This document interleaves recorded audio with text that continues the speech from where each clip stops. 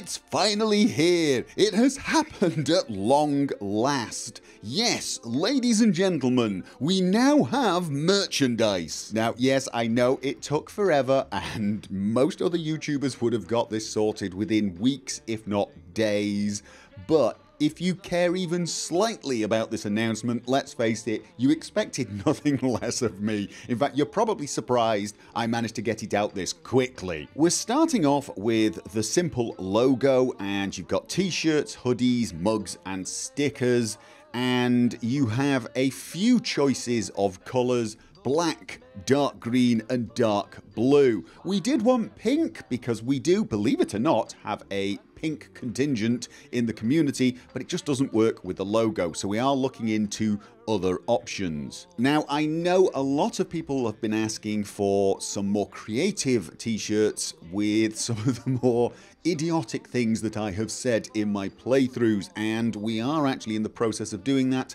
I have commissioned some art and it is being worked on right now. I've seen some of the drafts and it's looking pretty cool. Those will be coming. In the meantime, to celebrate this momentous occasion, we're going to have a campaign with a more positive message, and that message is, remember as always, have fun. I thought it might be nice to start with something that I could wear around my children without feeling guilty. Now, these items are only available until the end of June. However, the logo items will be permanently on the store. None of the items will disappear forever. They will probably make an appearance sometime in the future, but we're hoping to make some space occasionally for new campaigns with new ideas. Anyway, if you are interested in any of these items, you can order them from Teespring. There will be a link down below. If you click on that link, it will take you to the store, and I'm going to be adding the link to the website, so you'll be able to find the stuff there as well.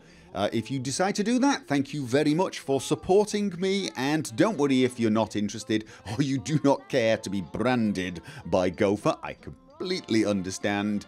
The basic idea behind this entire thing is it should be a little bit of fun. It's more for the people who really do want to identify themselves as being part of our community, or just have a laugh at some of the more insane things that I have said.